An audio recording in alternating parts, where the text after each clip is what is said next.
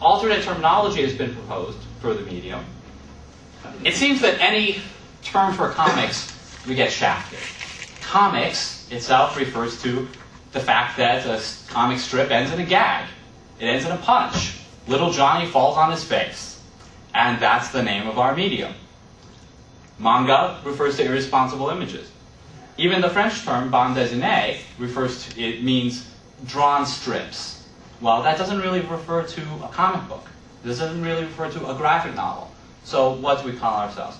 Will Eisner called it sequential art, referencing this sequentiality.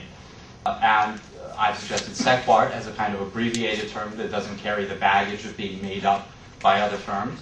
But whatever we call it, we're talking about this medium, this thing that we're still defining and that we're only beginning to explore.